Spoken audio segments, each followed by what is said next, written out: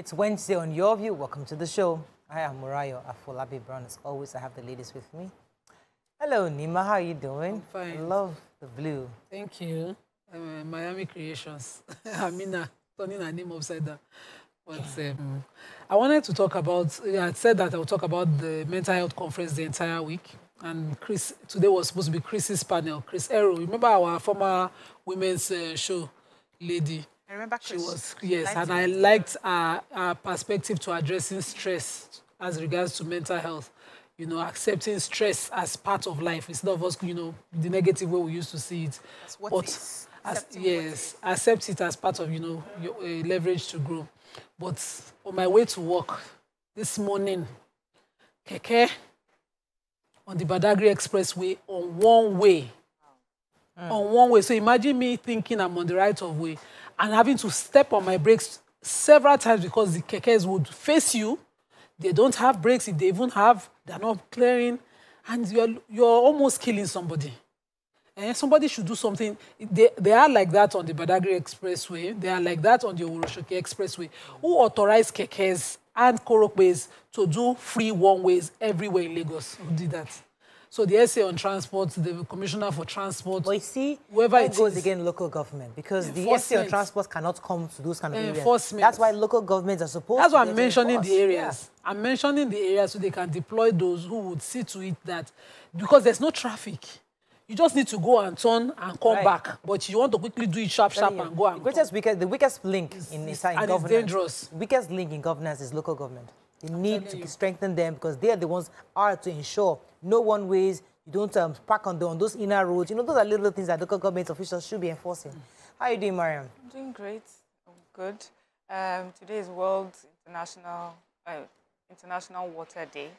So it's just a day to remind us, drink water. But although the day just reminds us that water is important, we should be careful how we use water, do not waste water. But then also for our health, it's very important that we drink water. And, you know, I'm an advocate for just water drinking. Less of the sugar, more of the water. Yeah. You know I don't like drinking water. No. It makes me dizzy. Really? Oh, God. I wanted Miriam to talk about it as a resource. She said it makes her dizzy as a resource. Yes. Water is a natural resource. And yes, that's how I tell my kids, because they waste water. Leave the tap running. You're washing one cup, and you have used one bucket of water. So let's not wait. Why you were paying for that. That's exactly. Explain to them that, you know, we're on prepaid. The light you generate, you're just wasting water. How are you doing, I'm doing amazing. I'm cool. My kids are writing their exams. 2 of my girls are a bit under the weather. I've just been managing them, pampering them. Please just go to school and write your exams. Holidays will soon be there so that you can rest. But hopefully this weekend they would rest and have a good time. Okay. I'm there. Right. And you? So for us, the ladies of Your View are still having our walk. So our 10th year anniversary is upon us by May 29th this year. The ladies of Your View will be 10 years old. As part of our activities towards that, we're planning a walk, which starts, it's going to be on April 1st. The start-off point is here at TVC. We're going to be inviting lots of he for she's especially. We're inviting a lot of men to join us because we've realized that a lot of these walks, women participate in walking, but we need our male counterparts to support women to show that indeed that you believe in equity. Equity in business, equity in the home, equity in family, and equity in our entire social system. So we're inviting all men out there to join the ladies of Your View April 1st for a walk for equity, and all the women also, please. There'll be a promo running very soon on our pages all across. Join us. It's going to be 7 a.m. We'll be leaving. Come early. The walk starts exactly 8, but 7 a.m. is the call time. Come early. Park your cars. It's safe here. And then from there, we walk on CMD Road back and forth. And we'll have a few health talks. Our sponsors will also be there. Our supporters will also be there to say a few things. So please join us.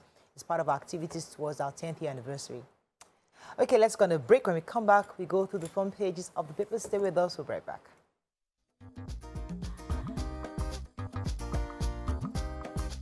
Stay tuned. Your View will be right back. Thanks for staying with us. We're going to start with the nation. President-elect election is over. It's time for healing. Washington Post rates polls high in spite of hitches. We will deliver red line before May 29th, says Sanwo-Olu. Woman set son, wife and children ablaze. Anxiety over results persists in Enugu, Abia, Adamawa, and Kebbi. No cash in banks despite CBN's 1 trillion naira in circulation claim. Digital economy operators exempted from 5% excise duty. And declare me winner of all cancelled election, Obi urges tribunal. All right. Which story are we starting with? I have the Lagos State Governor is assuring Nigerians that the red line, that's the real mass transit red line project, will become a reality before May 29th. He had gone to inspect the project sites in Yaba and Ebutemeta, where the stations and the vehicular bridge overpass are sited. And he expressed satisfaction with the level of work that's going on there. And, you know, in answering questions, he says that he's confident that before the end of their first term, the project should be ready and there will be test runs like they're doing right now for the Blue Rail. And he also used the opportunity when he was asked about the sort of, you know, what went on during the elections and the sort of divisive comments that were going on around the elections. And he says that that is a regrettable thing, you know, the divisive rhetorics which came up. But he's assured residents that the healing process has begun. Yeah, so very soon we'll be celebrating another completed project. Yes, so the CBN governor, Godwin Emefiele, came out of the Monetary Policy Committee meeting held at their headquarters in Abuja yesterday and said that the Apex Bank has pumped in money into the money banks for circulation. And he said that the currency in circulation is roughly close to 1 trillion, and the CBN continues to pump the newly designed currency into the market. So he went ahead to speak up again, saying that they need to reassess to know whether the currency in circulation has attained the optimal level so that they're able to put measures back in place so they don't allow a lot of money to be outside the banking system like the issues we had before this monetary policy came.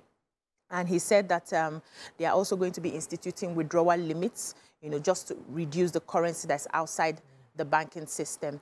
Then he went ahead to praise the fintech operators who they have, you know, tried as much as possible to increase their capacity so that we can have online transactions, and apologize to Nigerians, though they didn't get exactly what he said in the apology, but he apologized, saying to Nigerians for the pains that they have gone through while trying to carry out electronic transactions across several banks. I would have wanted to hear him tell us how this has impacted positively or negatively in the economy. I would have wanted to hear him say something about people who have lost their businesses, because they still went ahead to ask a lot of business people, and they said businesses have dropped. A lot of people are not able to make payments, and then a lot of businesses have crumbled and crushed. Nobody's talking about it. We're talking about how much naira is in circulation. And the banks are saying that they don't have money. They're still cutting 20,000 now, 10,000 tomorrow, 5,000. There's still not enough cash for people who really need to have access to this cash.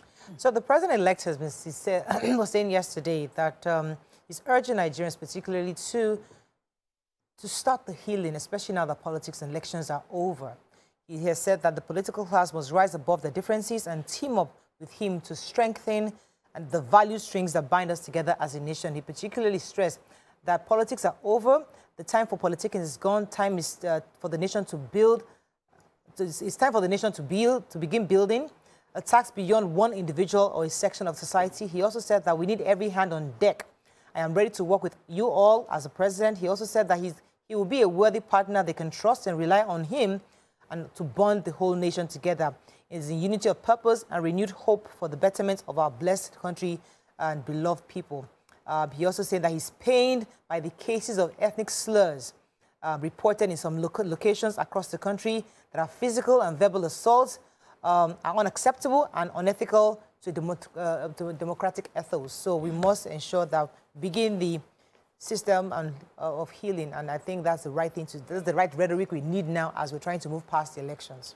Okay, so the Minister for Communications and Digital Economy, Professor Issa Pantami, says that the President has approved that the digital sector, the telecom service operators are exempted from the 5% excise duty going forward. It says that as regards the implementation of the Financial Act law is concerned, they are now exempted from the excise duties. And it says this is because already they're overburdened by over 41 categories of charges, taxes, and levies. And this is based on the recommendation of a committee where he, the Executive Vice Chairman of the Nigerian Communications Commission, the Minister for Finance, the Chairman of FIRS, all of those members were members of a committee, and those were their recommendations, which the President has approved. And so the digital sector, the operators of telecoms will be exempted going forward. I think 41 different levies and charges is enough, truly, if we don't want to, because it will pass at the end of the day to the consumer. Okay, let's move on to the Punch. Protests rock Ogun, Abia Nasara over poll results. Economists fault MPC over 18% lending rate. Ogun ex-permanent secretary wife found dead in Lagos home. FG loses suit to recover 70 trillion naira loot. US hails INEC, threatens visa ban over violence and intimidation. Article will be 2 others ask tribunal to nullify Tinubu's victory. Okay, which story? Are we starting with the Punch? Yes, we are, and they have this really sad story. So they said a former and ex-permanent secretary in Ogun State, Adefemi Agbeoluwa, and his wife, Olufemilayo, were found, their bodies were found in their home here in Lagos State. They lived in Ikeja and Allen Avenue. They said that the families were home during the governorship elections, and the person that was talking to reporters said that, and then they got a report that they had been killed, they had been murdered. So they went into the house and they found their bodies in the pool of blood, the man and his wife. But they also found the help that's always helped them. They're an elderly couple, they're in their 70s, and she's been helping them. And she, although still alive, had serious, and they say critical injuries, she's in critical condition in hospital right now. Police is investigating. Their son also made a report. So to say who did it exactly, they don't have that, but they said people came into their house and attacked them. They found sticks, and they also found machetes, and they said an ID card also was dropped at the scene of the crime. Hopefully, they are able to find who did this and bring them to book. And may their souls rest in peace. And there's this federal government suit of to recover about 70 trillion naira that has been struck out of court. So the Honorable Justice Peter Lifu of the Federal High Court in Lagos struck out this charge that the federal government, from the Office of the Attorney General, brought against 29 banks or 29 bank accounts. According to them, 70 trillion naira was allegedly stashed in about 29 bank accounts by looters, and they had gone to court with about 17 commercial banks and the Nigerian Ajip Oil Company Limited and the NNPC, who were listed as respondents in that case. And they had gotten an interim order to forfeit since 2021, but they continued the case in such a terrible way that the judge was forced at this time to just strike it out. They would not show up in court. The judge said they handled it. It was what they call lack of diligent prosecution. They handled it in the worst excuse for that. And even when they changed their counsel from Mohammed Ndarani SAN to Femi Falana SAN, it was still the same narrative where the lawyers were not coming to court at all. And so we don't know if except they can refile this matter, whether this 70 trillion naira will be recovered. And I hope that it's not some form of corruption also happening to the law again. It's just so sad. So the US government yesterday reiterated its decision to impose additional visa ban on those responsible for a large-scale violence that trailed the general elections in the country, especially in the governorship and state assembly elections that happened this past Saturday.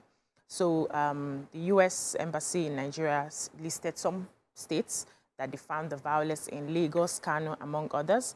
And they said that their they were expressing deep concern over the intimidation of voters and suppression caused by the violence. And they made a statement. Said members of the U.S. diplomatic mission observed the elections in Lagos and elsewhere and witnessed some of these incidents firsthand.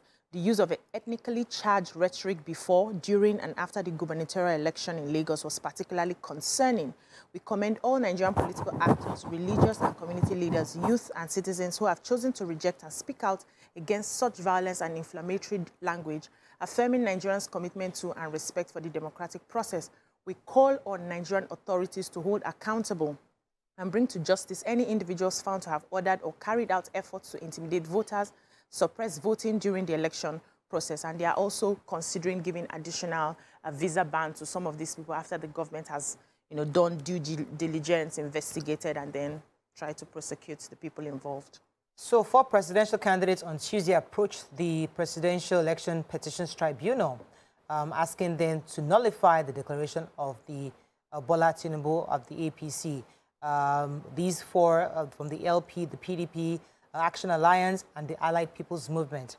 They had petitioned the court that Tinubu was not duly elected by majority of the lawful votes that was cast. They also claimed that they were rigging in 11 states, and they also claimed that the petitioner shall now show that the computation and declaration of the result of the election based on the updated results were that the president-elect was not the right person.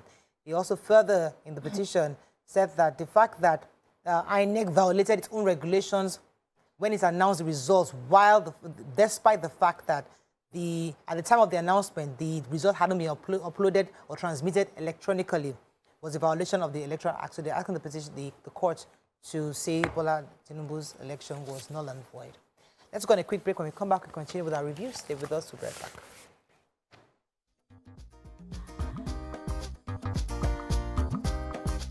Stay tuned. Your View will be right back.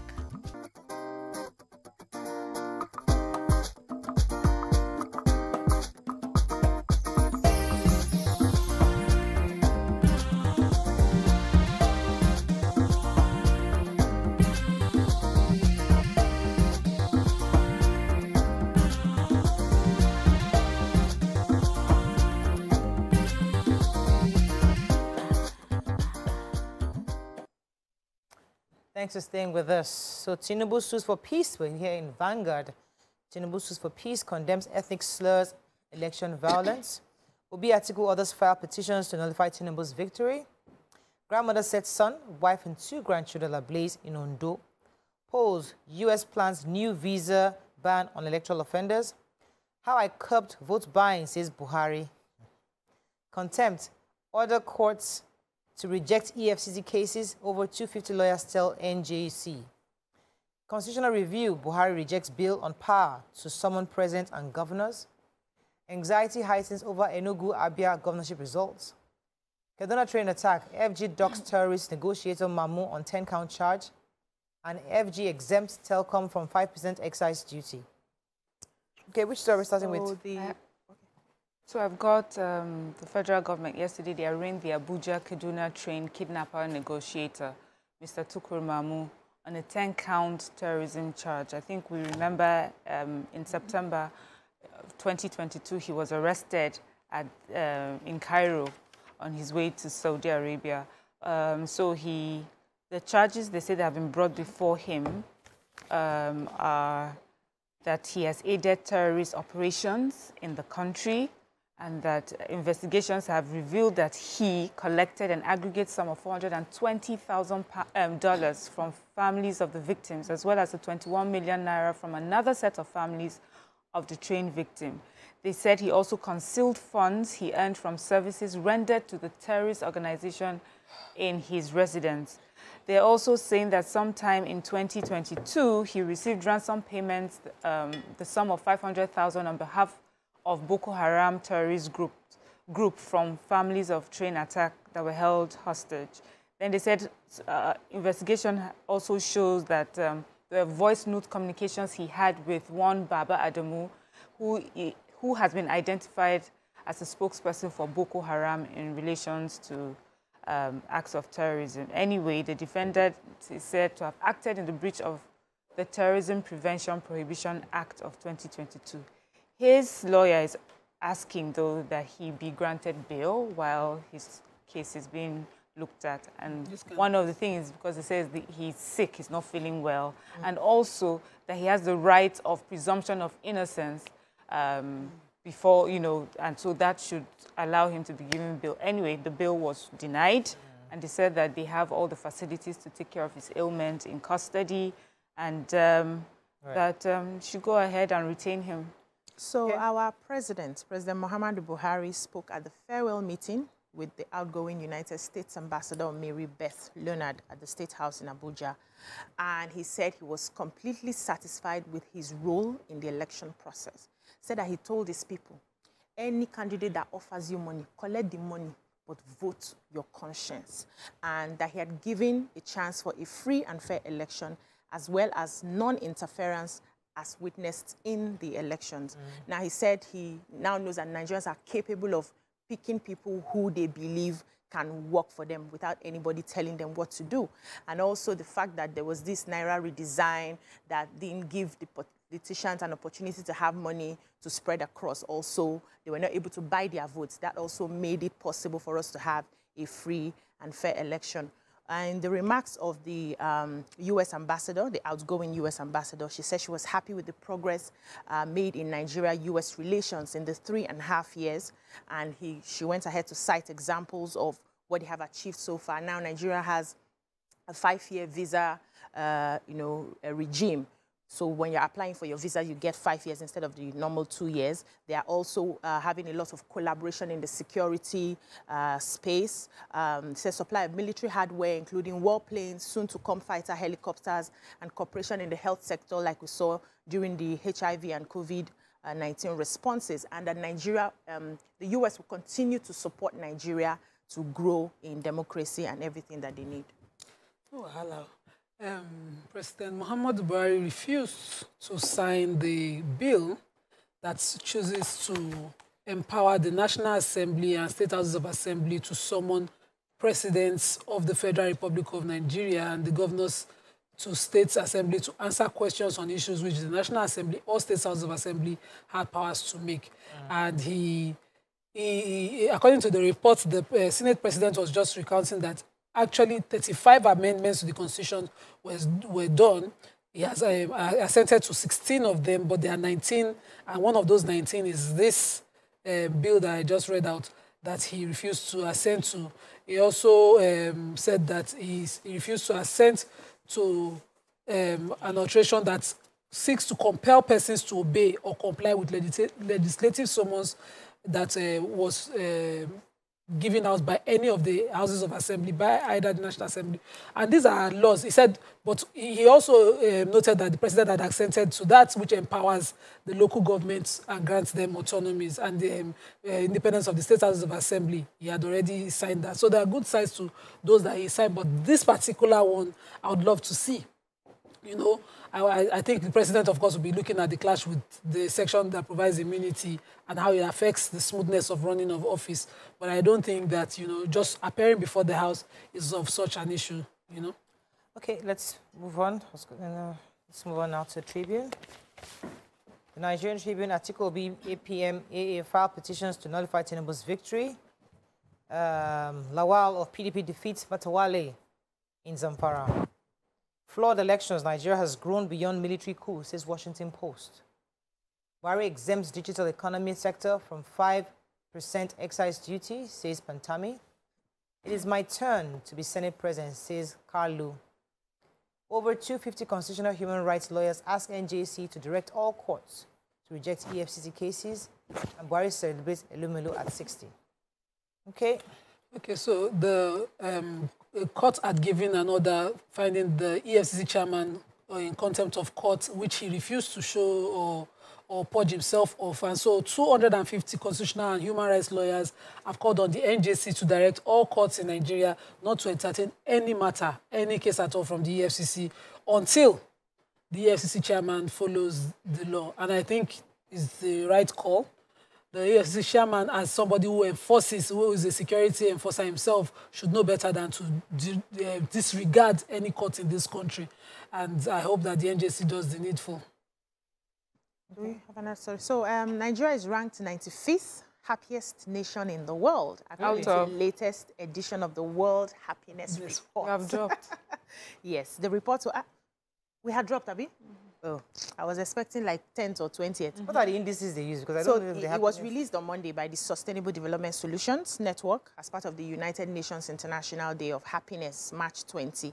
And they focused on happiness measured by evaluations and emotions, how they have evolved in crisis situations, and how people's lives have improved where trust, generosity, and supportive social connections have thrived. So those were the indices that they use. So it assigns a happiness score on a scale of 0 to 10 based on an average over a 3-year period. So I think we should work towards getting to being the first place. Finland is still maintaining the world's happiest country in the world. But we see the dance on TikTok, so you can assume. The Lagos State red line. Miriam did already. Okay, let me take one of the woman, the grandma that set ablaze. So we see already. It was a really, really sad story. Oh, I took it, but somebody took it. Okay, so let me just establish it. Tell us what happened. Yeah, so a couple and one of their children have been burned to death in the fire that razed their residence at the weekend in Akpomu, Akure, South Local Government area. They said the second child was rescued in receiving treatment in the hospital. The mother of the deceased was identified as Iforiti, who reportedly claimed responsibility for the fire that killed the family. According to an eyewitness, said he noticed fire in the house at about 2 a.m. and had to break the window to rescue the victims. So the woman, her son, Victor Oloro, wife, Rachel, and children, Toluwani and Blessing, were all in the house when the woman set it on fire. She said she got dry palm fronds and a little petrol and, poured it all over the house and then set it on fire. When she was arrested and then asked why she did that, she said because they were starving her. They were not giving her food, and that was why she did that. So investigations are ongoing. I'm sure it may have to do They certainly can't give her food again. The Senate chief whip is intended in... you know what it was important. Aju Zakali wants to be Senate president, that's all, along with Akpabio and some other senators from the north.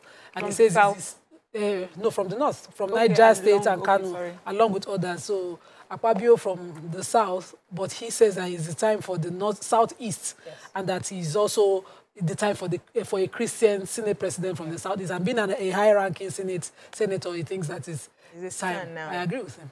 Okay, that's all we can take on paper review. When we come back, move on to our hot topic of the day. Stay with us. We'll be right back.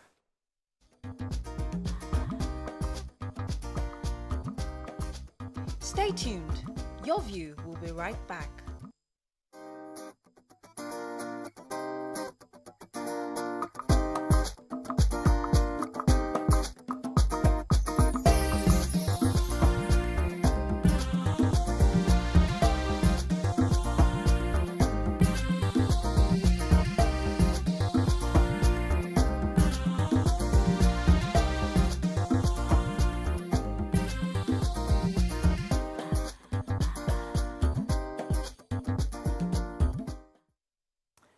Thanks for staying with us. So this week we're still discussing the elections have come and gone.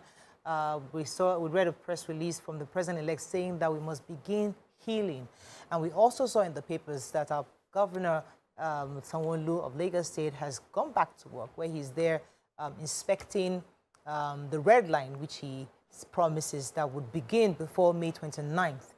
So our conversation, therefore, is what are our expectations? So for the governorship elections that have been announced across Nigeria, the new governors and the re-elected governors, what are our expectations? What are those things? Aside from infrastructure development, how do we begin that journey of healing, which has been declared by the president-elect? What are your thoughts on it? If you can call us from all over the country, especially concerning your state in particular, or whatever state you reside in or you're concerned about.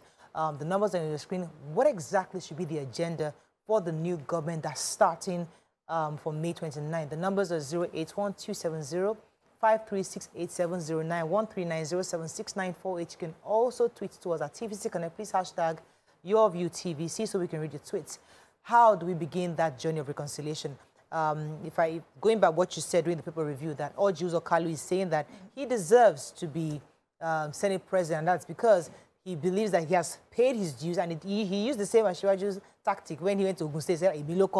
He also came out to say, listen, he has worked, and he's a Christian, he's from the Southeast, and it's only right for someone like that to be picked. So these are some of the rhetorics we're hearing on how to show equity across the nation. What are your thoughts, especially on that? I'm not sure which state you're concerned about, but either state, Lagos, Edo, whatever state, I wish that what should be the agenda?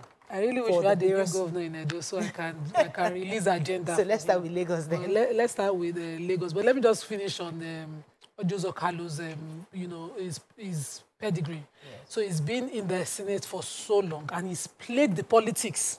So one of the criticisms against Obi was that, he didn't play the politics. He just jumped on the Labour Party, and the Southeast have not played the politics. But Ojo Okalu stands out among the Southeasterners in politics. He's always played the politics. He's always known which party has the influence and the chances to go there. He stuck to his own party. He contested in Abia North on the platform of the APC. He was able to get re-elected. He's stayed the time, and he's one of the highest ranking. If you look at the Senate right now, he's the chief whip. He's always, stayed there. I think if you look at those contesting right now, Senator Akpabio, Senator Ojo Okalu stands out. Then when we now bring the sentiments that, some of these divisiveness that we talk about here, is a Southeasterner, full blood. He's an experienced senator. And, it's a Milocon time.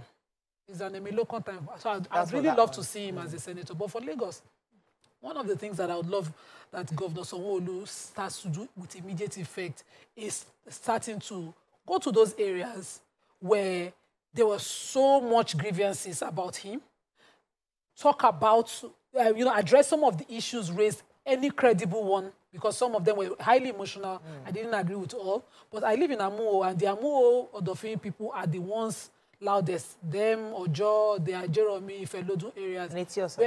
And Etiosa. So they, for whatever reason, think he doesn't deserve to be in office. And some of the reasons are infrastructural. And we know that he's busy across the states, so it would be nice to finish up all the projects that are ongoing. Some of them are on standstill. The Old Ojo Road, for instance, they've been on standstill for a while. They were working very fast before the end of last year, and suddenly there's a stop on things. I see that they are still breaking the roads, but the areas that they have put concrete, there are other parts left. I'm talking of the Old Ojo from Ilekpo bus stop inwards my estate. And so those are the things that they should speed up and complete, so that at least the infrastructure, just as he spoke to me, will speak to the other aggrieved parties. And I'll take the others later. So what are your thoughts, Mariam, on this? What do you think the governor should do first? What are the first things you think he should? For me, I think what he has to do first is address this divisiveness that we saw towards the elections. The negative, and for me, it was not truthful, rhetorics about the Yoruba-Igbo relationship. We know that that conversation was just a political conversation. There's no how that is the reality of Lagosians living in Lagos. I mean, how many families in Lagos, you have a Yoruba father, an Igbo mother, a Yoruba mother, an Igbo father? I mean, you see people with 3 names in Lagos State. Muslim, Christian, Christians and Muslims. So I think this is the time to sit down. Although I know that the LP candidate is saying that he'll go to court, but whenever that is done, it would be nice to see them shake hands and just push and just realize that they're all together. They were all trying, running for office for the interest of Lagosians, and that whoever it is that is going to be governor now, they will work with him to make sure that Lagosians, interests are paramount, foremost on the agenda. It's also important to understand that even if you're not the one in government, you have a role as an opposition to keep an eye. You're the one that will call out everything that is missed and everything. So for that, what you do is that you put the administration on its toes to do the best for Lagos. And people will also look at the opposition and judge you based on what you did as opposition.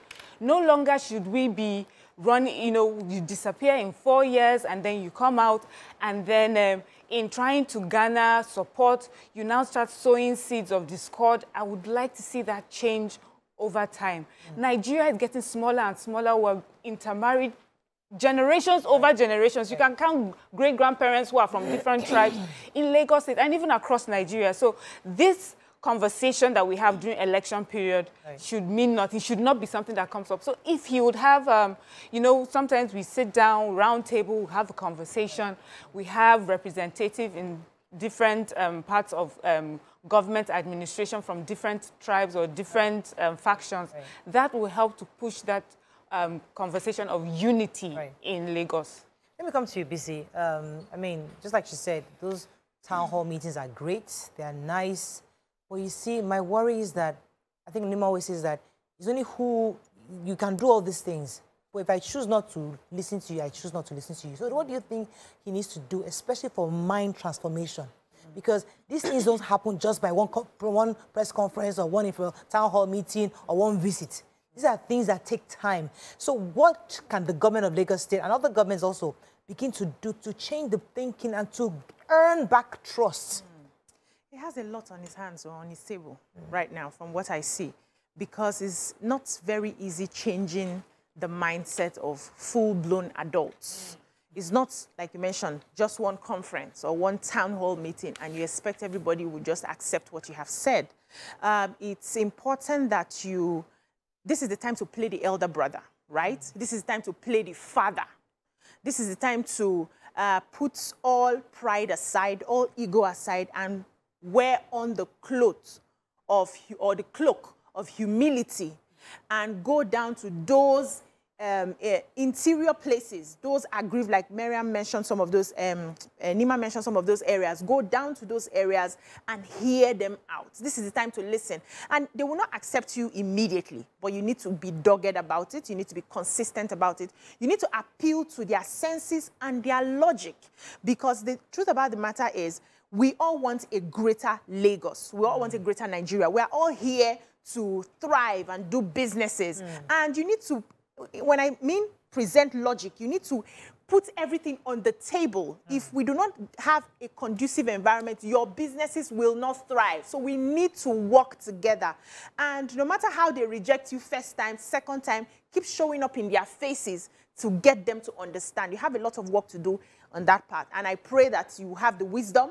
Your team also will have the wisdom to, get these people together. And also apologize, A lot of people felt aggrieved that they were disenfranchised. They were not given an opportunity to cast their votes because some people were flogged away, some people were, beaten away based on the false rhetoric that some people are saying something in that corner. It's time for you also to apologize on behalf of those people who flogged them, whether you sent them or not, so that it seems like you're coming or not. It seems like you have to go there genuinely from a place of truth, that I am here to work for a greater Lagos, and I need your support to be able to do that, because it's going to benefit us all at the long run. If we say humility, do you feel that humility is on both sides? So of course, the governor can say, yes, I'm coming with that, but so the recipient must also be willing to come to the table. You know what? Okay, yes, there were rhetorics of division, but we are also willing, because it's not, sometimes when the leader constantly comes down, sometimes people take advantage of it, and it can cause a ripple effect. So we're saying that, is it possible that we also need the people too? Of course. Understand and come forward. You know what? I'm willing to have a conversation. Yes, these are my grievances. Wait. They're going to get there, but the leader will have to lead them there. So when somebody is upset and fuming, they don't, at that time that the adrenaline is pumping, you're not applying logic. So it will take you a bit of time to simmer down and have an understanding. So is the leader willing to be patient for them to simmer down? That's where the point is. So, of course, at some point, we expect that you, Seth, you're living in this place, you want it to work now, you have to calm down and listen. But at the time that the tempers are rising and fuming, can the leader be a bit more patient? Now, that's why some people will say, we can move the conversation and wait a bit. We can wait it out. So that's why I ask also that God gives him wisdom to know when to go and when to step back. to know when to wait it out and when to push. Do you understand what I'm trying to say? So one of the things I know from experience is that when Nigerians see their leader, they are in love with him. Yes. I was fortunate to be on the inspection of the Oworoshoki Expressway with the Minister for Works and Housing on a particular tour, and we stopped at the beggar market. I was shocked to know that some people had gone ahead to tell the market men that, you know, the minister was on tour of the construction of the road, and the way they humbly came out. And, you know, Babatunde Raji Fashola, the former governor, as he is, he stepped out, stood amongst the people. I stood in a distance and I watched. They were in awe of him. They argued on why the parks in Lagos, he was saying, these are our recreational parks. They cannot be marketplaces. And the people wanted it to be a marketplace. So they engaged each other, but there was no rancor. There was extreme respect from how they spoke to him. So I can be rest assured that the moment the present governor, Sanwo-Olu, steps a foot in the trade fair or Alaba market, nobody will attack him. They will be in respect of him. Because what they want is inclusiveness. They want to see him, not only during elections, but they want to see him regularly seen to their issues in the market. Whenever campaigns come, we see opposition.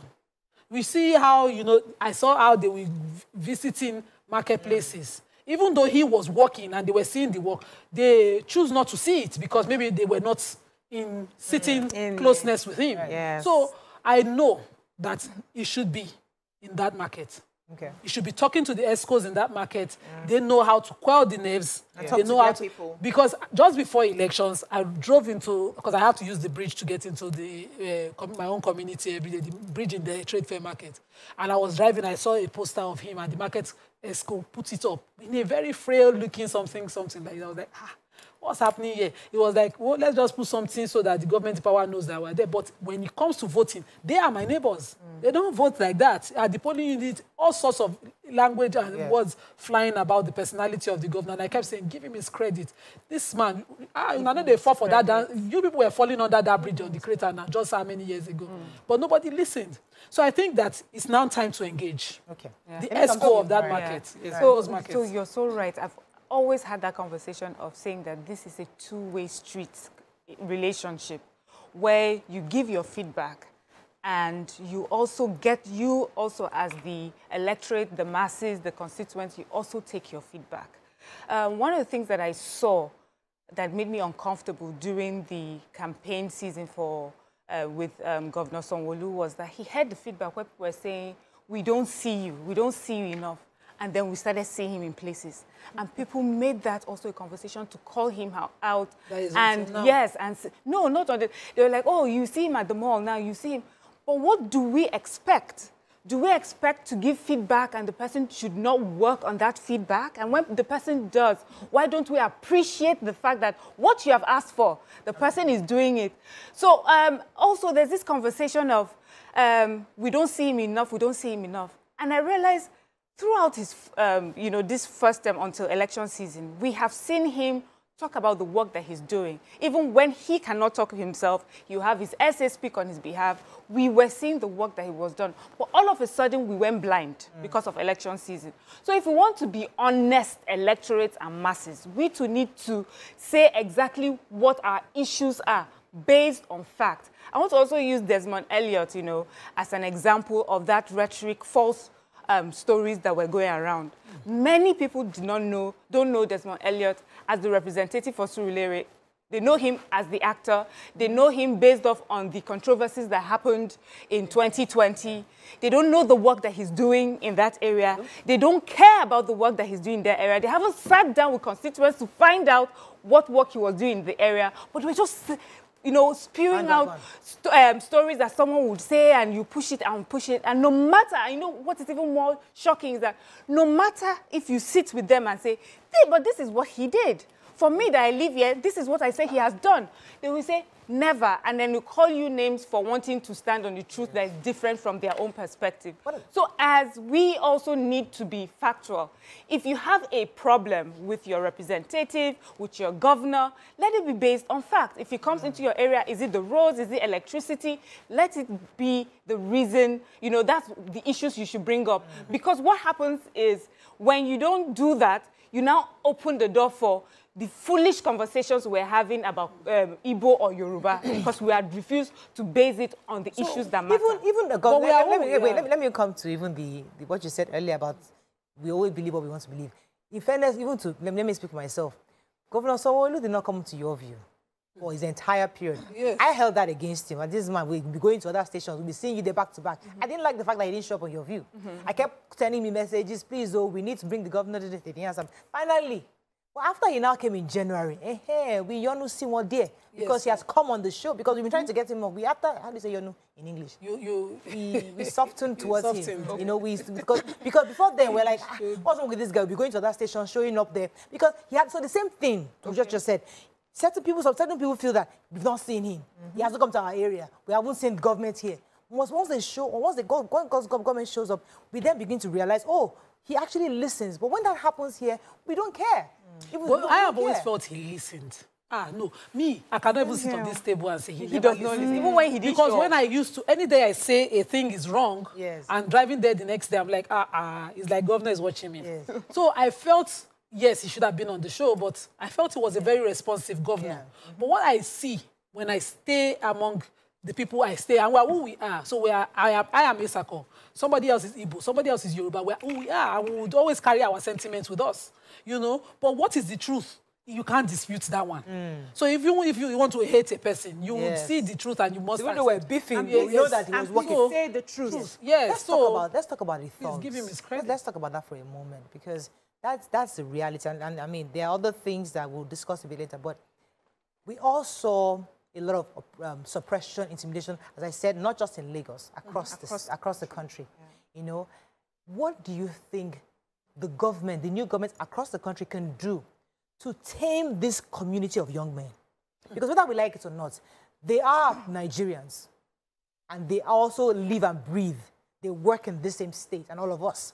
So as much as we like to push them, like, I beg, those people, they are not those people. They are part and parcel of each of our states.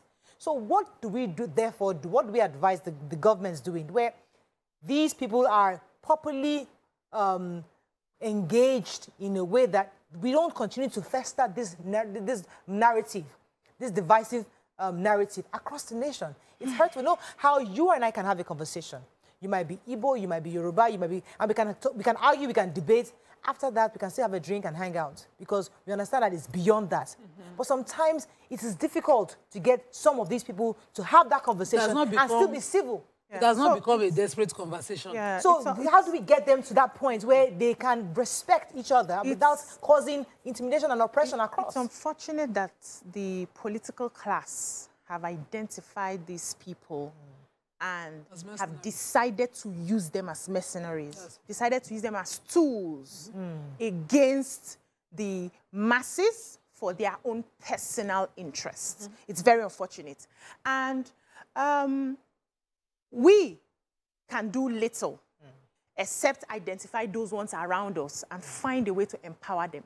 If the government is actually working for us, they know these people because they use these people, they empower them with everything during the elections. They should identify them and put up a place to empower them. If these people are not empowered, they will also be used for little amount of money to keep disrupting. And the truth of the matter is they have the numbers, they have nothing to lose. They are the ones who can easily carry out violence and disrupt what we can logically access. So they have more of the power to elect for us compared to those of us who can logically reason out ideas and say, okay, this person will do the work and this person will not. They will just move according to their stomach infrastructure. And that's what the politicians have been capitalizing on.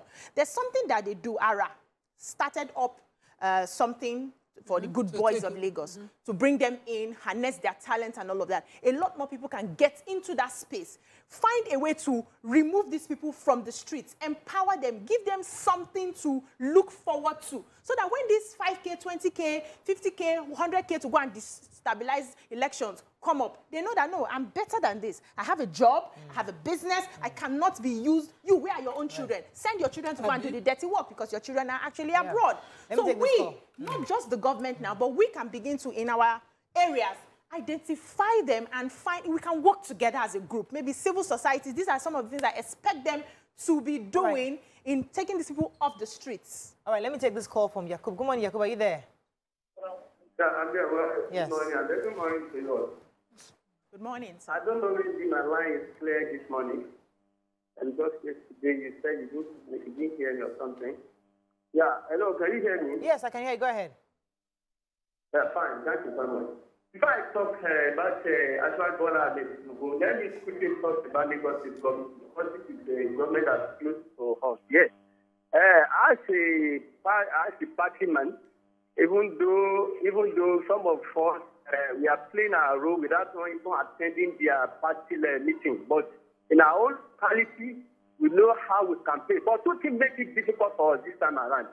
Now that electorates believe that their vote is counted, I don't know, Moral, maybe you are hearing me, I don't know. Yes, go ahead, very clearly. Electorates know that their vote is now counting.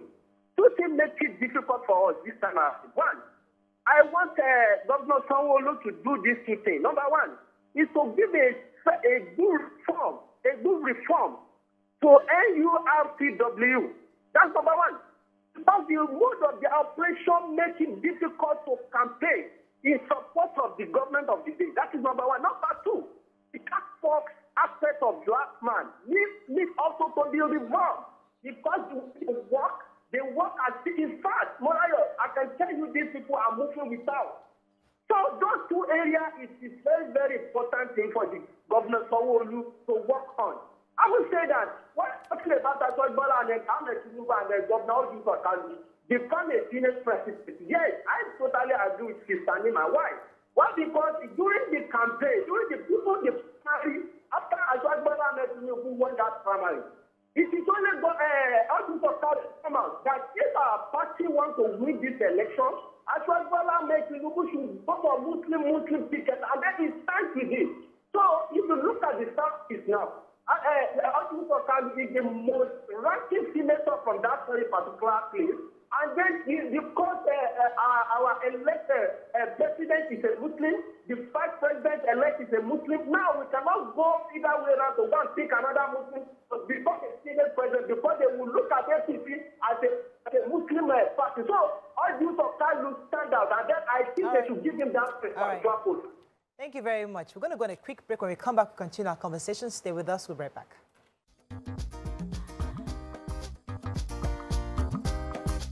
Stay tuned. Your View will be right back.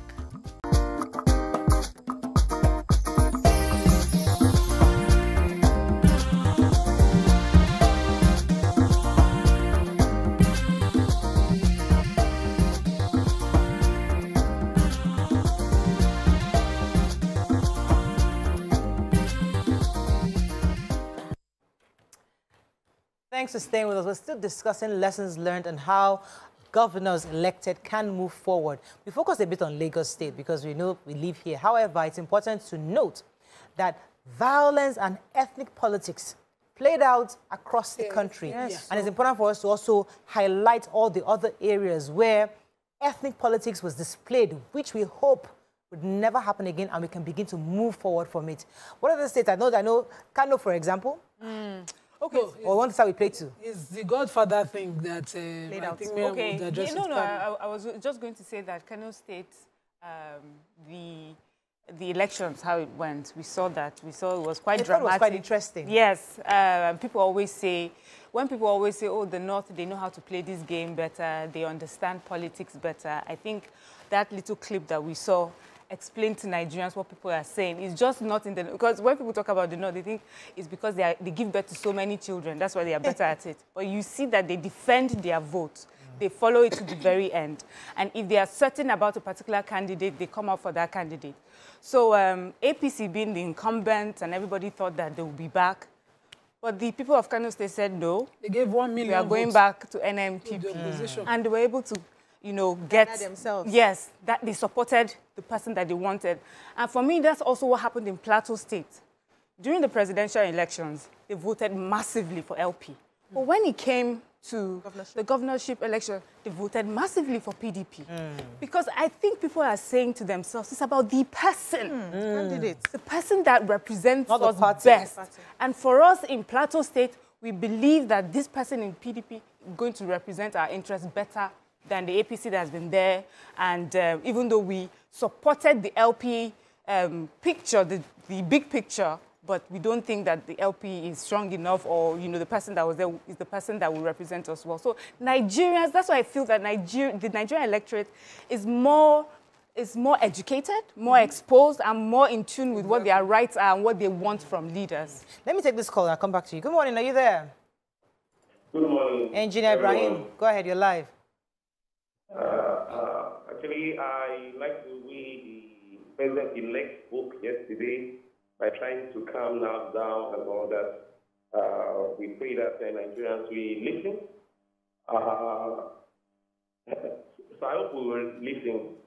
Because if we don't support the president-elect or any president, there's no way, even if he performs, we have the general final result, he didn't do well. Like this current president, I could see from many quarters, you know, a lot of hate, a lot of criticism. So, negative criticism, even when he did some things right. So that did not give room for us to really genuinely, you know, even our media, to really genuinely critique the president. Because when there are so much baseless criticism thrown at him, when the genuine one comes, they will just think, "I one of those things." So I think we need to change the way, even we criticize government.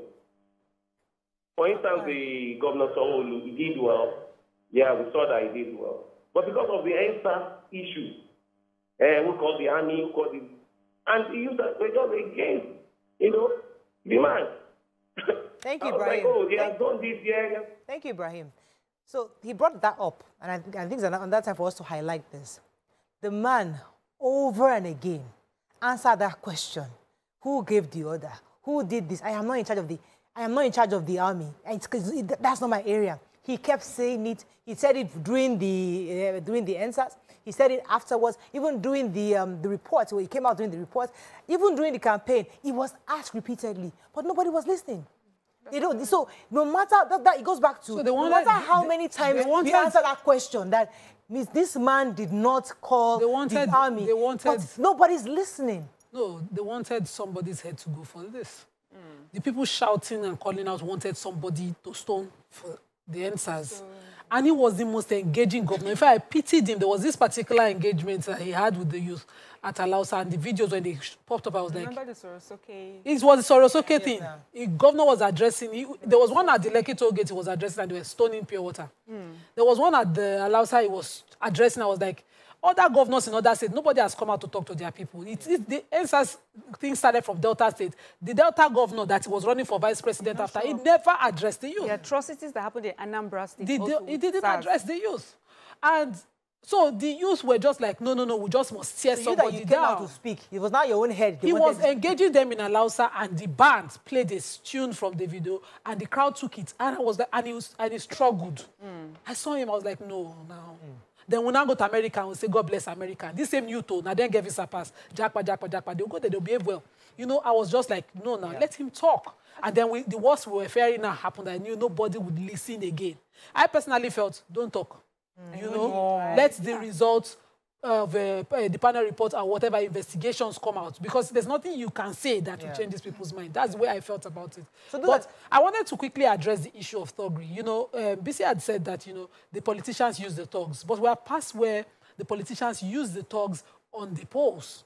They use them for thuggery clearly.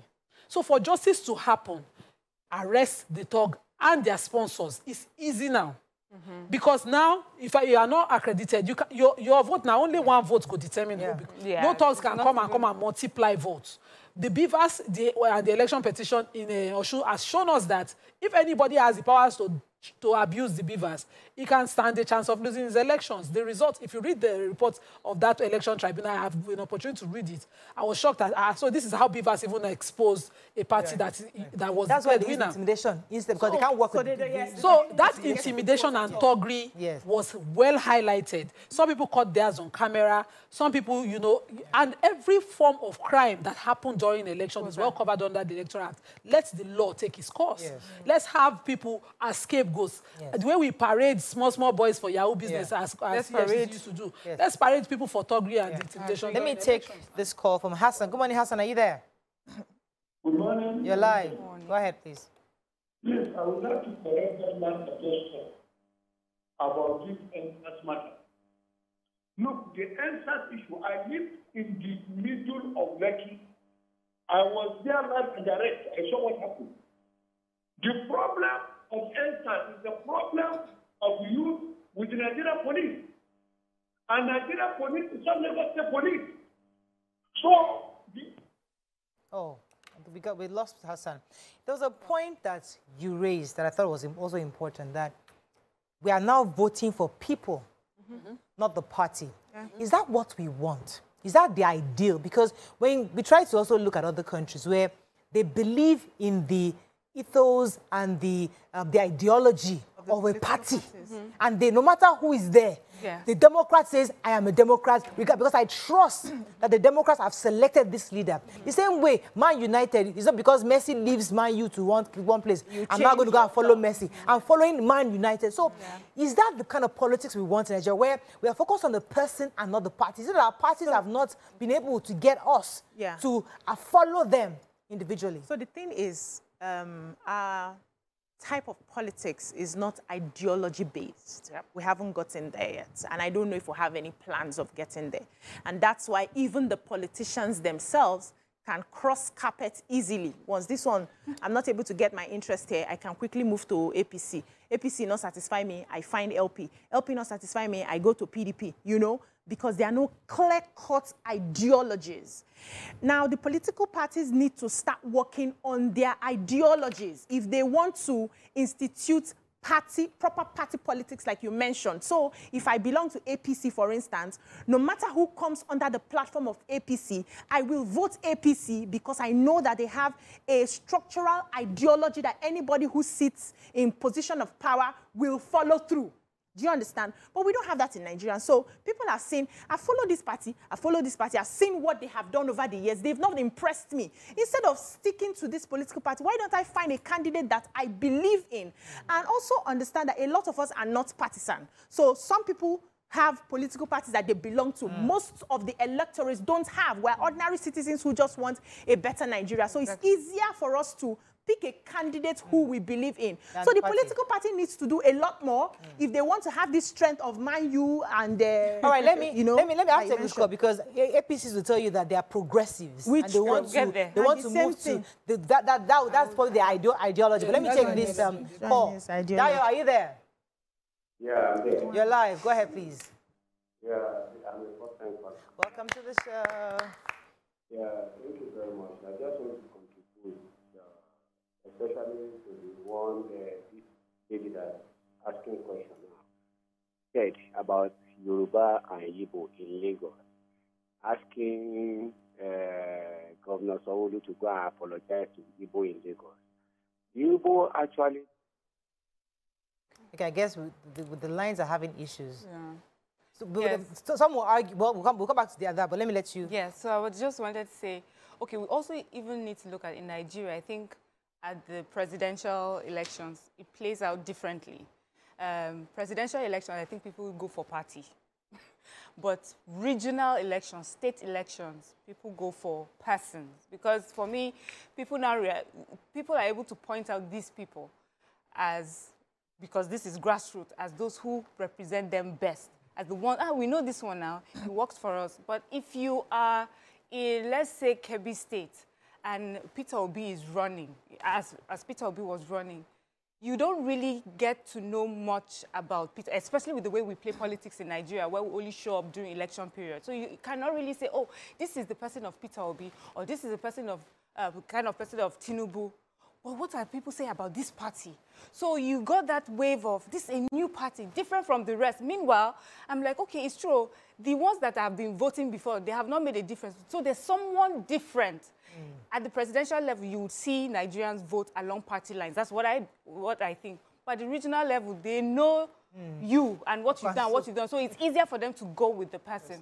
But if we say that, even when we talk about American politics and how they have party, and just like BC said, it's more ideology-based. But I have seen during the Trump era where Republicans were saying they are like old school Republican and not new school Republican, because Trump was bringing a part of politics they didn't like, which was sort of inciting that division between what they call the regular America, or the real Americans, versus the the ones that are not real. And you had, even in that Republican, that people had always, they would say they would not, they were different from that. Democrats too will say, yes, I'm a Democrat, but I don't like these new issues that they are pushing ahead. Yes, this liberal, the transgender agenda, the gay agenda, it's not in keeping with my own Christian values, even though I'm a Democrat. So we'll see that. And because our country too were building and forming, this ideology, we'll someday get there. But I feel that we should never lose the fact that a person who can best represent us, no matter the party, is who we should always go for. All right, let me go on a quick break. When we come back, we'll take a few more calls. Stay with us. We'll be right back.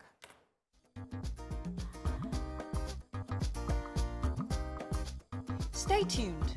Your View will be right back.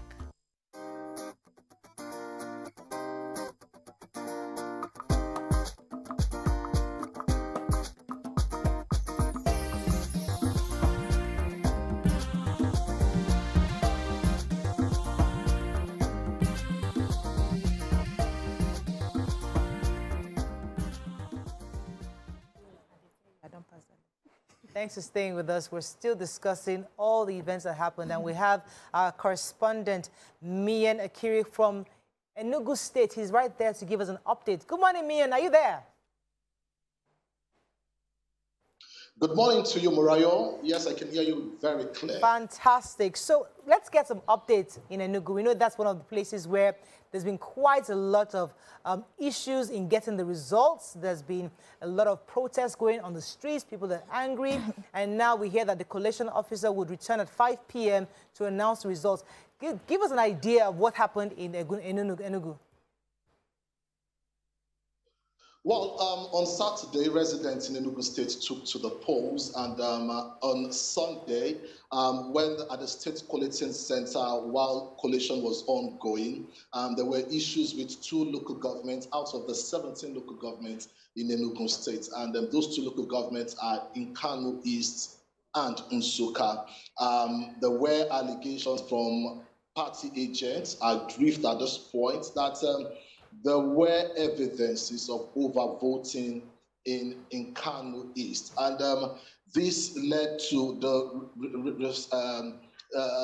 residing officer there trying to listen to the aggrieved party members. And Professor Foywe postponed every other event to Monday because of the evidence that was brought before him, and also petitions from other political parties in the state. And as of Tuesday, it was protest across Enugu State, but we just got the information from the Independent National Electoral Commission here in Enugu that by 5 p.m. there would be a continuation of the review of these 2 local governments, Nsukka and in Kano East. So for residents, the waiting game may be almost over if they would indeed be declaring a winner. But we will indeed be in Enugu to indeed bring our viewers up to speed on what the decision will be from INEC. Earlier, they had said they would review the 2 local governments, and we hope that the review is done by now. But then it is certain that at the State Collating Center, the returning officer will be there, and then we will get to know if there would be a declaration for a winner in the states. Mian, can you tell us the temperature of the environment right now? How peaceful, how safe is it looking? Well, I wouldn't say Enugu State is totally peaceful at this point, although I've seen peaceful protesters. And one thing I've noticed, from other states across the country, if care wasn't taken, if security operatives are not on top of their game, I fear there could be a continuation of what would have been the NSAS that was seen in other parts of the state. Why? Because we saw different political party supporters across different places in the state collating center. And if care wasn't taken, there could be a clash. That has not happened. And what they were saying, a particular group was saying that since INEC had completed collating the 17 local governments, they should indeed declare a winner. And if there are any aggrieved political parties, they can indeed go to the courts, stating that the state collating center is not the law courts where you demand for justice. Right. And then some other parties are saying that they are quite comfortable with what the returning officer is doing, that they have confidence in the Independent National Electoral Commission in the state. But at this point, with the decision that INEC will be sitting today by 5 p.m., I hope this will bring calm amongst different party members who are protesting at the state collating center, hoping that this protest does not go beyond what we've seen so far, a peaceful protest. Thank you, Miriam. I'll let you go at this time, but please be safe. You know, it's never, you can never be too careful. So please ensure your safety at this time, but we'll hope to see you again. 5 p.m. will be tuned to TVC News to get the updates. Let's go to break. No, not a break. Let me come back to the ladies. So that is Enugu. We've discussed a bit about Kano. We've discussed about Lagos State. What other states do you think that there needs to be some kind of reconciliation? People need to start talking. The governor elected must begin to work towards reconciliation. I don't want you talking about Edo. We had some assembly elections. Okay. Yes. And we saw ballot snatching in Edo as well. In fact, I think it was somewhere in Benin where we saw the videos where somebody snatched ballot and the other person snatched the person that snatched ballot box. And then that one was able to slip away and it was running off. But in Isako West, in the collation center, I have videos coming from the village where the deputy governor of the Edo State led his entourage in his black cars to collation centers. And then his thugs attacked opposition in their campaigns. These are strong allegations. I have videos. Be careful. And I know the personalities in question. So the deputy governor can answer if he did not do those things. And there are so many petitions happening. So I'm not talking something I'm afraid to talk. But when we talk about Togri and we talk about Togri in the worst form, that's when you see a sitting governor. We know Governor Sanwo-Olu he did not personally shop at anybody's collation center. Yeah. Throughout the election, he did his vote. He went to his house. Yeah. He sat at his house and his situation report room, and he followed elections. But what I saw in Edo, harmful for me. Yeah? The kind of things that we're seeing. I did not expect that when there's no issue happening, the deputy governor comes and then the people are now trying to defend their vote against the executive, who should be ensuring that there's peace, law, and order. So some of these issues also played out across the country. We have issues happening from River States as well. Let me ask us about, because me, I always bring it back to the people. Yeah. There's one part of government, because the government is a 0.0% or even 1%. Let's just say 1%. But we, the people, are responsible for our democracy. Yes, we are. It is us that will determine if this democracy would function or not. So, therefore, where do we then take responsibility for our own part in this? Where some of us are saying, oh, government should come apologize to somebody, on what basis should an executive apologize before? What exactly? I mean, I'm not talking about Lagos State. I'm talking about other states where we're saying, oh, is it the politicians? They are fueled these ethnic sentiments that we have, or with the people are the one fueling it. So did the politicians say, okay, please, for you to vote on Saturday, you must vote me because I'm a Yoruba man. You must vote me because I'm an Edo man. I'm an Eshekiri man. Did the politicians come out and say that, we are the ones amongst ourselves telling each other, using those ethnic rhetoric again? So we also must take responsibility, our own part in this. I agree with you. Yeah. Everybody must take responsibility. But there's what they call seed sowing. And the politicians understand the vulnerabilities of us as a nation. We are very vulnerable. A lot of people do not believe this is one Nigeria.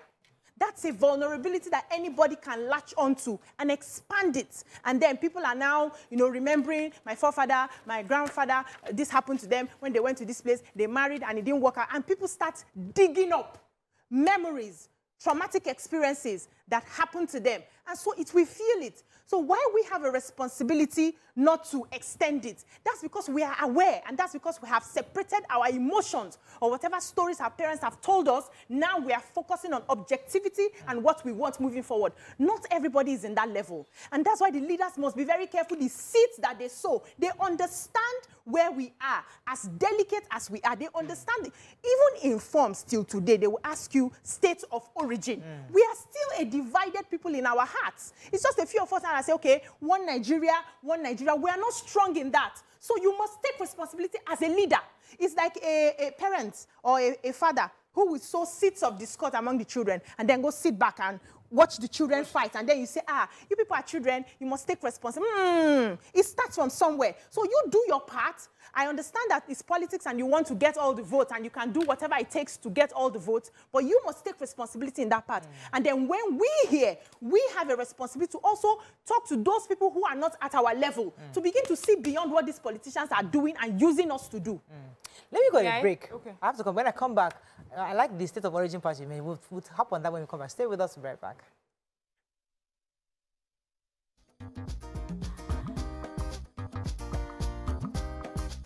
Stay tuned. Your View will be right back.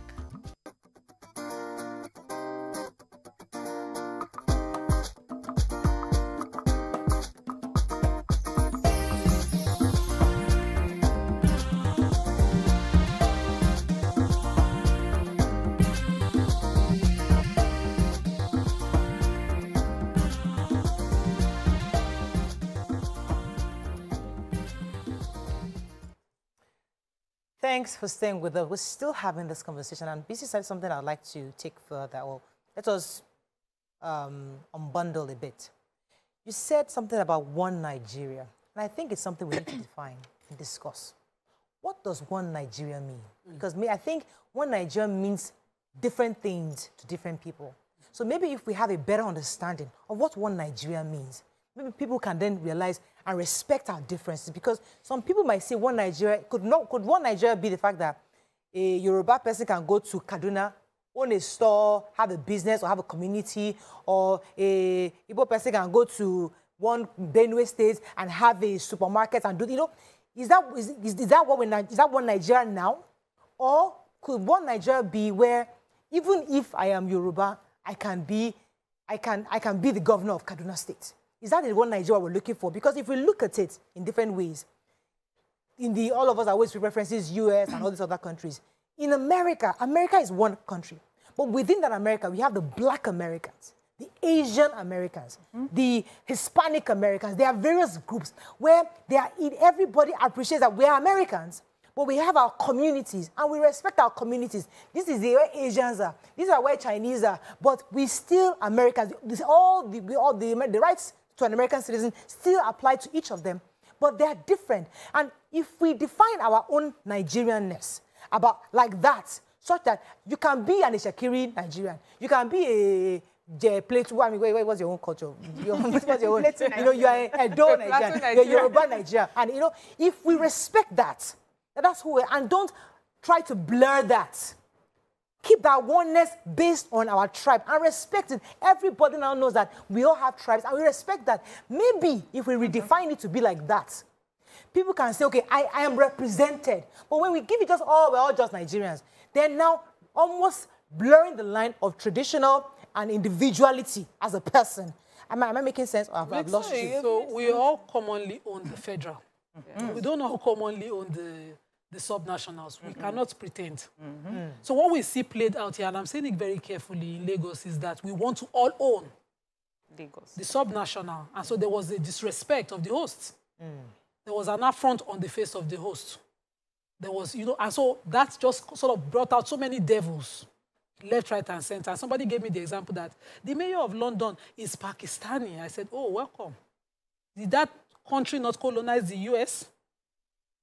When did they get independence? How old is the US Constitution compared to ours? Can you wait the time for us to evolve to that level? Can we evolve? It's a process. Yeah. It's not immediate. So my grandchildren may actually be witness Barack Obama waited that many years. a northern governor of Lagos State. Yes. It's very possible. Yes. My grandchildren, but we will evolve into that. Yes. So I picked the Yoruba language in university perfectly because I thought it's the language of where I lived. And if you want to be included, you cannot be a stranger to the language of communication where you live. I stayed a few months in Abuja. I did not pick Hausa. But we see a full adult who cannot speak a word of the history, that does not know and love. The way I know the history of Lagos and love it, I pity myself sometimes. Say, don't forget the one from Edo that you had to learn. Because I had to learn it living in Lagos. And that respect is what I want. In every state that you be resident in, do not affront or confront the history of the people there. A time will come, we will evolve to that point where it will be a normal thing for a president or the councillor of whatever of London to be Pakistani. Do you want to trace the history of the Pakistanis in London? It goes back centuries. Sister, tell them. How old is this independence we are talking about? By the time I was in primary school, the teacher that was teaching us Igbo, she came from far east. It was conk. We couldn't assimilate. The one that taught us in secondary school in command said nobody went to her class. That's the truth, because we have not evolved there. But a time will come, we'll have a common African, like they do in South Africa. We will evolve there. It will become natural. This aggression, we don't need it. Exactly. So I, as an Edo person, have been approached a lot of times. Nima, go and get a party ticket. Contest for something, and I will smile. I was even having that conversation over the weekend with my husband that if I don't go home, being brought up and over 35 years old before I visited the village again after I was 3 years, if I don't go home and meet my cousins, there's no point, because even the people at home be like, she just they come from Lagos. There's always going to be that this one that their father were telling him to bring these children back home, and they were, and they not minding the fact that I speak Isako language very well, to the point of Proverbs. They will still bring the different conch accents within the 12, is it 12 or 9 different Isako languages, and it will still be a barrier. So but let us evolve to that point where we would easily accept, not aggressive. So I love how you have broken it down. It's a process. We must get there gradually, right? But everything starts with a mindset. And we're not saying throw away history or forget the locals of the land. You must respect the locals of the land. But in your mindset, you are first a Nigerian before your tribes person. So it's just putting in place, in perspective. Is that not a denial statement? No, it's not a denial statement. I've heard it a lot of times. Listen first, it's not a denial. There's what they call assimilation. So if, for example, you have moved, your parents had moved from your land, and you were born and brought up, and all you know is that particular land you are saying. We're saying that the Constitution should assimilate you into that land, because you have moved. That's what I'm trying to say. And when we are presenting ourselves, when it comes to the interest of how we're going to, do our resources to help one another, we're presenting ourselves on the outside. We're going to have a collective putting of Nigeria first before who you are. So let me give you an example. Somebody made a post on social media recently, and then her child, who used to attend a pure white school, finally had another student who was black who came to the school. And then they now started talking. How are you doing? Where are you from? I'm Nigerian. I'm Nigerian. What part of Nigeria are you from? He says, I'm Igbo. I'm from Yoruba. And the child says, so I'm supposed to hate you now. So they're outside their country, but there's still division even in the outside. No matter where you see an American outside his country, an American we present first, I am an American. Is when you now get very close, you start, okay, I came from Kansas. That's the evolution. That's the evolution Nima talked about. But we will start building on the mindset and assimilating, not killing ourselves for the journey. Not killing ourselves for the journey, So, and not disrespecting the land that you come from, trying to cover their history because you amalgamated or migrated there. Okay, I'll come back for example. You made a point, but I think you used that point to generalize, and I don't think it's a fair generalization. I think many Nigerians that live outside of Nigeria see themselves first as Nigerians. In fact, I had a conversation with a Nigerian that's lived in America most of his life, and he was talking about the obedient movement that started in America and all the rallies that they went, and it did not matter which part of Nigeria they were from. He said they were all there together. So many Nigerians see themselves that way. And that's why this rhetoric that happened during the governorship election sort of shocked them, because they don't see Nigeria that way anymore. that was just an exam that may have happened, but I don't think that is a full picture of how we see ourselves out there. Now, you see this conversation people are having. There's nobody better than me on this table to explain to you people the dynamics of state of origin or no state of origin. And I've been thinking of the politically correct way to talk about this. So Plateau State, there's always been a tension. You've heard of different issues that go on there, the fights that have gone on there. But we have indigenous people from Plateau State who have looked at it somehow and feel that there are people who are coming from the far north and coming into Plateau State and making it their state. To the point that they are pushing for some offices and things. So this is something that they are constantly fighting against, you know. And even in the person that they have picked as governor right now, is because the indigenous people feel that this is the person that understands us as indigenous. It's not even, it's beyond Christianity. There's Christianity, but there's also the fact that we are from, like people who say son of the soil. Son of the soil. Yes, so there are some people that are from there indigenously, and then there are people that are settlers. And indigenous people feel that the settlers do not show respect to history, as we've explained. Now, we now have these settlers who live in Lagos and sort of understand that they are settlers and they are guests in Lagos. So people in Plateau say, so you understand these dynamics of coming to someone's state and knowing that I'm a guest or I'm a settler and I respect the history there. So, Ido Wakarena, like, so is it that you disrespect us, that you feel that this, you know, so it's not a politically correct conversation to have. I feel that there's a different That is why I'll go back to the evolution you said. Because as we are hearing these conversations, the truth is that we are not first Nigerians. We are first where we are from. That's the truth. Let us not deny it. Yes. It would be nice to be first a Nigerian. But in our hearts, the truth is that we are inside from where we are from. And what we want Nigeria. That is why we have to define what one Nigeria means. You have to pick one Nigeria means as a black American. I can be one black American, but I can also, once I enter a Bronx, for example, I know that this is my area. I want this, I can get African store here. I can get, a white person might not come to that that Bronx area and get caviar, whatever it is they eat. But knows that in this area, this is where the black community lives, and I respect that. I won't now say, because I am this, I want to take on. That's what I'm saying. You're first American, yes, but you also respect your heritage. The problem is when it gets to leadership, people will put their tribes first before the country, and they want to represent. Today. No, listen now. I'm just. We are all. I'm entitled to my own opinion. That's why I'm on this table, to share it how I see it, from my lenses and my perspective. The mindset of I am first an Igbo person, or I am first a Yoruba girl, and I get into a leadership authority will mean I will be projecting first the interest of my tribes against the whole of Nigeria. That is what plays out. And I'm saying there's a way we can begin to change this mindset. I'm not saying be first a Nigerian and forget your heritage. Of course not. You should have your language. You should know where you're from. You should uphold your culture. But when it comes to presenting the interests of the country must come first before, and that is how we can begin to evolve. That's the evolve, you know. We cannot sit on one mindset and say we will evolve into that. We need to start having that conversation of, okay, as a Nigerian, am I first a Nigerian? Before I am my tribe's person. Absolutely. Or am I first my tribe's person? Because the truth is, the mindset, if it's not corrected, will keep us revolving around. And that's why people say, why don't we go back to the regions? Where people say, okay, this is my region, Eastern region, Western region, Northern region. So listen, we have to wrap up. We've also seen, when Buhari became president, did we not all accuse him of nepotism?